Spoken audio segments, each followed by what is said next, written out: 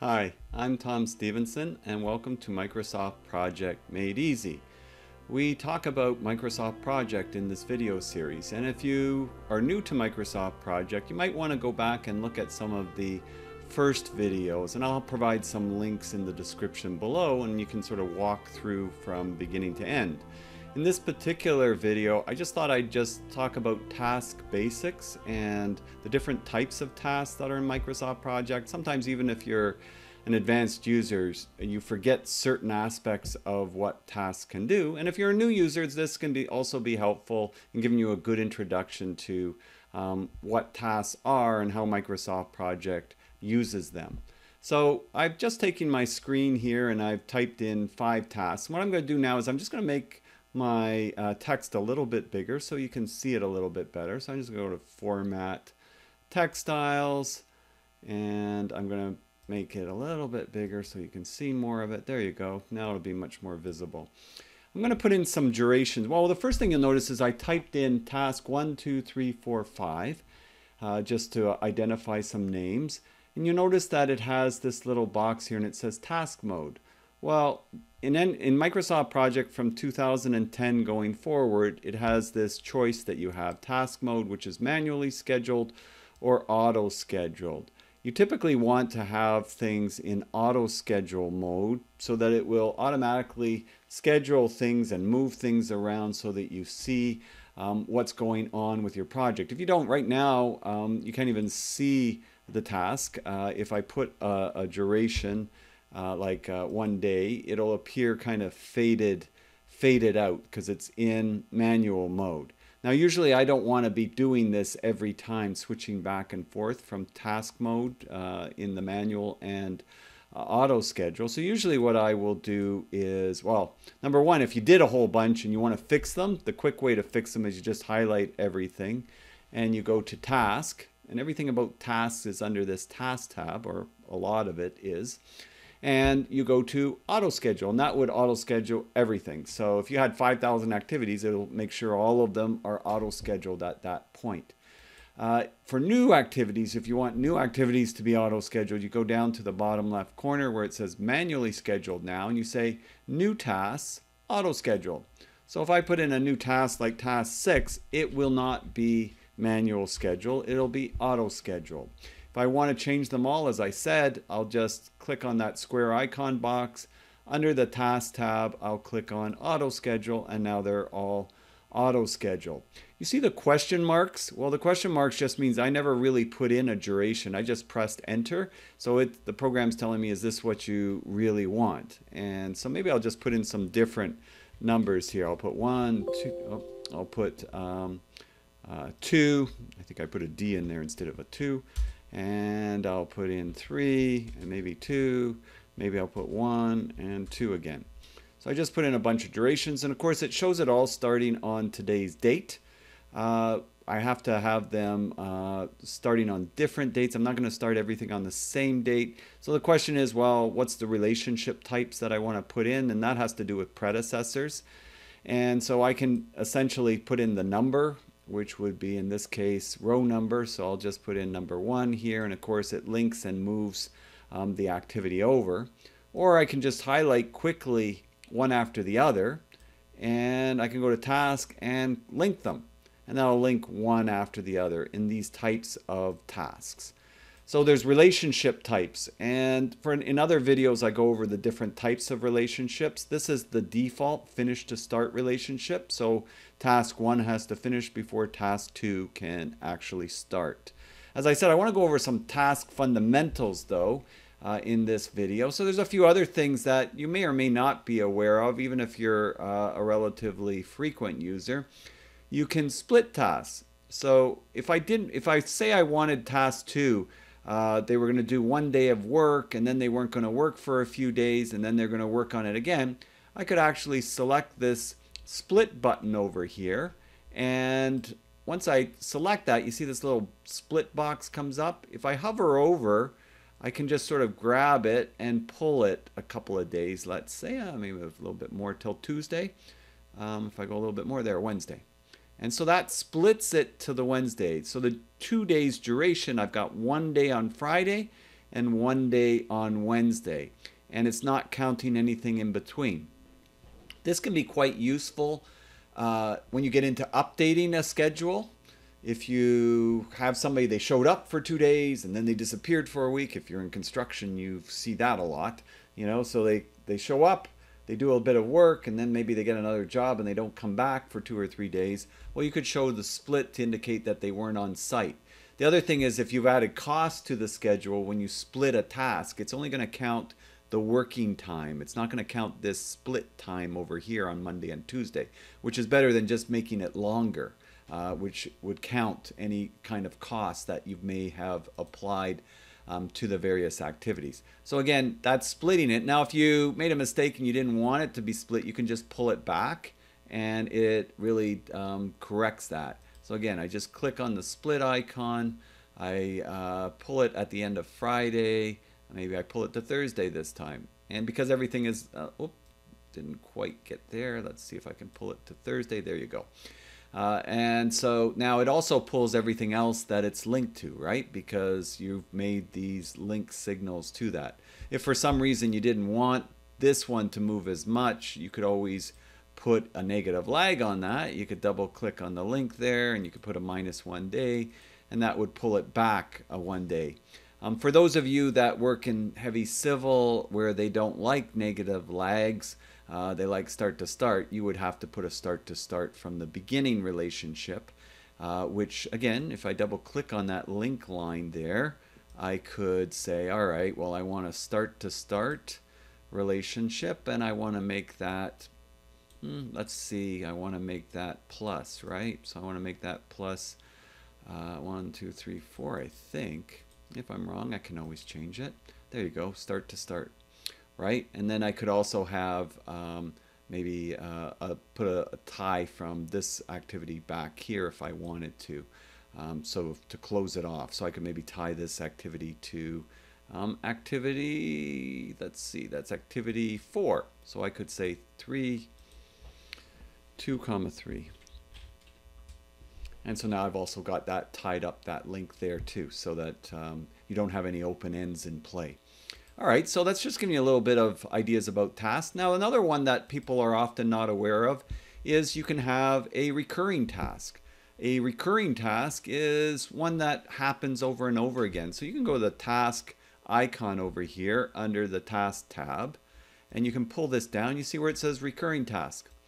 Well, if I click on that, it gives me this recurring task box, and I can put site safety meetings, and I can say that those are going to occur on Mondays, and they're going to occur weekly. I could say daily if I want them every day. If it's once a month, I could put monthly.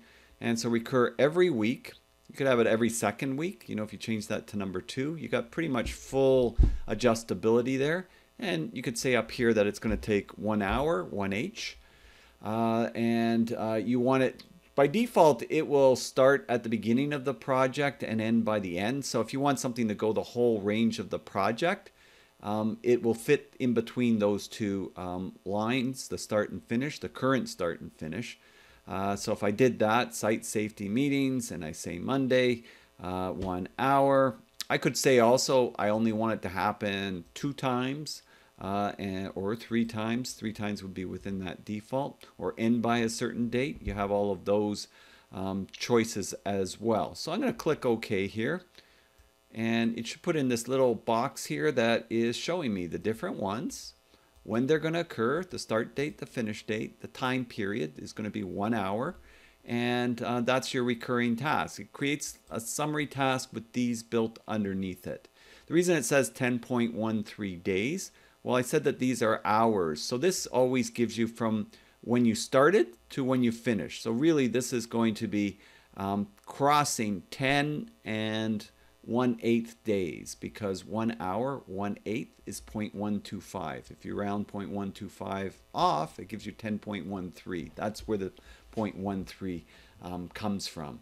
And it only ever counts working days, so always remember that with tasks. So that's a recurring task. It's kind of neat that you can use for some things.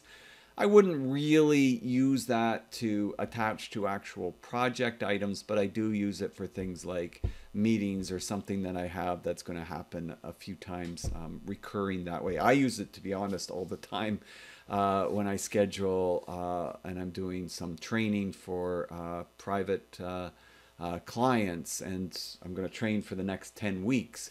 I'll put down that this client, my training is Tuesday afternoons, right, 1 to 4, and I'll say it's going to happen for the next 10 Tuesdays, and then it will show that blocked up in here. So I can get quite complex with that. Believe me, if you saw my personal schedules on that, you'd see that it gets quite complex, but it's actually pretty easy to follow that way. So anything that repeats itself over and over again, it works super well from that perspective.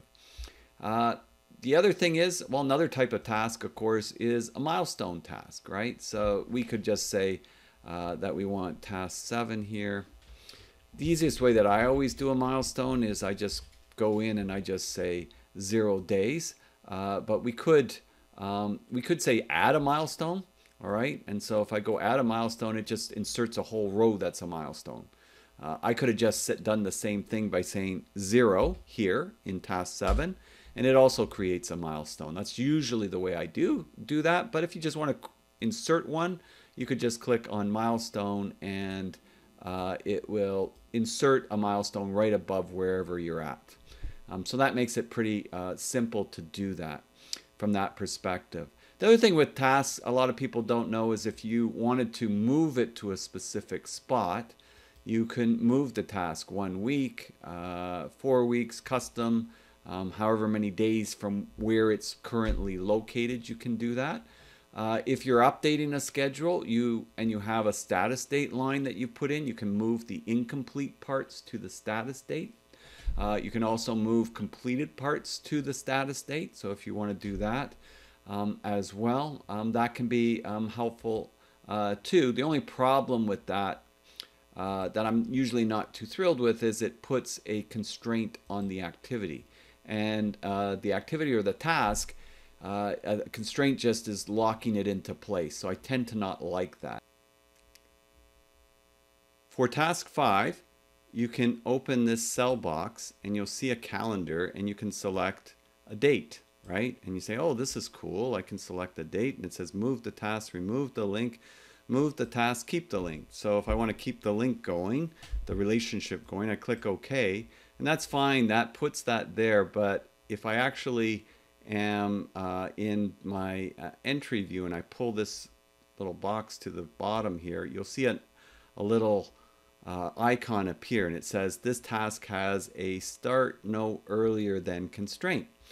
And that means it can't start any earlier than that date I selected. So I'm not a big fan of putting constraints because it kind of locks you into position. And for example, if I go to the format screen and I turn on critical tasks, it doesn't show that the activities before are critical anymore because I've locked this in. It's kind of showing that things beyond that are critical, but not things before that, which I find problematic in lots of ways. So I try to avoid constraints as much as possible. If you need to remove a constraint that you put on it by accident, you just double click on the activity, and you can go to the advanced task box, and you can say constraint type as soon as possible. As soon as possible is the default, and that means there's no constraint. So as soon as possible is the default, no constraint. And now you can see the critical path is back. You can see that everything's in alignment, and you don't see that little box over there. So that's the problem that I also was mentioning, that if you move a task using this box, and I say I want to move task 5 ahead 1 week, it moves it, but again, it puts a constraint there. It does the same thing. So that's why I'm not such a big fan of that, but I do like using it when I do updates and I want to sort of move something to the status date. Sure, it puts a constraint there, but it's right at the status date. Everything else is done up to that point. So in that case, I think it's a good exception to the rule. Not everybody agrees with that. That's why Microsoft Project has it that you can put all these various constraints. And I'm not saying never put a constraint, but sometimes you have to be careful that you're not putting very many. I try to avoid them wherever possible because it does sort of logjam the free flow, and the whole point is you've got this free flow and you're always iterating projects and schedules, and you want to have a good idea of what's going on with your projects and schedules that way. So that's pretty much what I wanted to cover just on these little bits on how you can enter tasks. Entering durations is pretty straightforward. If your program is set up in the options for days, if you just put a number and press enter, it will put days. If you wanted weeks, of course, you would use like 1W for weeks, and 1M will give you minutes, 1H will give you hours, 1MO will give you months. So that's our quick tutorial on activities and tasks and how you can actually enter them. A few little things to recap. Again, you can do a recurring task in case you have things like meetings, and that's why I usually don't enter those as parts of my actual project. I usually save it for things like meetings and not really connect it up to the rest of the project, because again, I don't like all these constraints that sort of lock things up that way. 0 makes it a milestone, so making a task 0 makes it a milestone. I hope you enjoyed this quick tutorial. I'm Tom Stephenson, and if you did enjoy it, please click subscribe and notifications for new updates, and you can see a whole bunch of other videos to do with construction project management, as well as Microsoft Project on my YouTube channel playlist. See you next time. Bye for now.